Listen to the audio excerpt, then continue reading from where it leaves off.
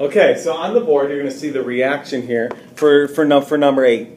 I had to write it sideways, basically in order to make it fit as words.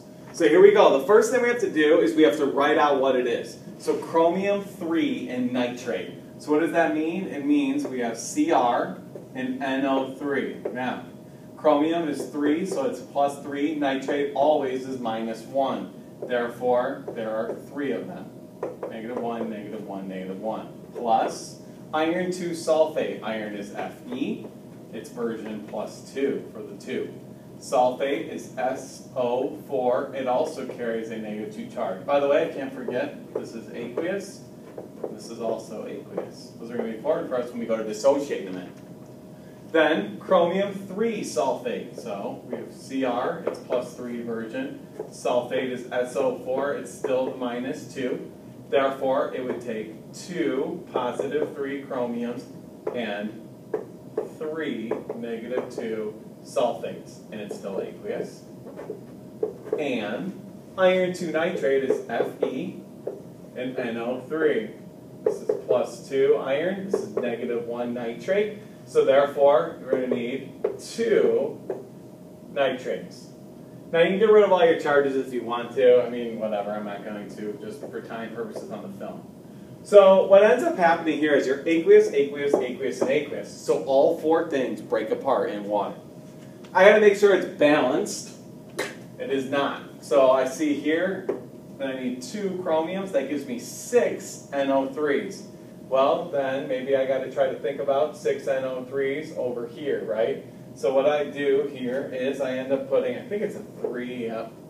And then that gives me 6 nitrates, but also gives me 3 irons. That's okay, because if I get a 3 right there, I get 3 irons and 3 sulfates. Like I said, this is a pretty nasty problem. Now that we're balanced, we can look at it and say, all right, now let's break this apart. This will dissociate, what it is, because it's aqueous, into 2 Cr plus 3 ions. 2 Cr3s, they're plus 3s. It's still aqueous.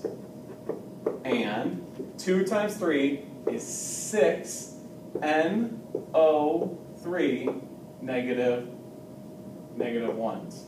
We have 6 of them. 2 times 3 is 6, NO3, and they're all -1. So that's why you get that charge there. And here you'd have 3 Fe plus 2 ions and 3 SO4 -2 aqueous ions. Start writing a little tighter. Here, you end up with 2 Cr plus 3 aqueous ions and 3 SO4, still -2 aqueous ions. Here we end up with 3 Fe plus 2 aqueous ions and 3 times 2, 6 NO3 minus 1 aqueous ions. Hopefully you can do that breakdown, guys. I mean, that's a big part of this. Now what we do is we start looking for spectators. So we say, okay, 2 Cr plus 3s, 2 Cr plus 3s. 6 NO3 minuses, 6 NO3 minuses. 3 Fe plus 2s, 3 Fe plus 2s, 3 SO4, 2 negatives, 3 SO4, 2 negatives. So you end up saying to yourself, oh my goodness, everything cancels. So what does that mean? It means they're all spectators. Now, what does that actually mean in my beaker? You know what it means? It means no reaction. Nothing occurs because they all just watch each other.